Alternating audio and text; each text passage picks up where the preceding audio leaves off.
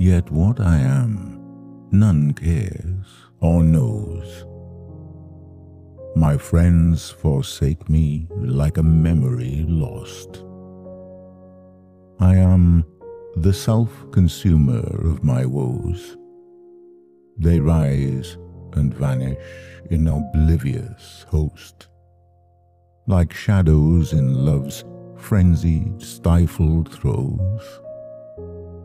And yet I am, and live, like vapors tossed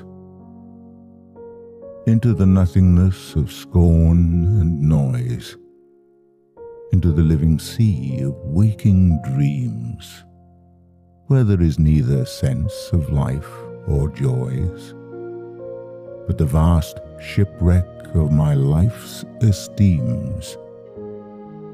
Even the dearest that I loved the best are strange, nay, rather stranger than the rest.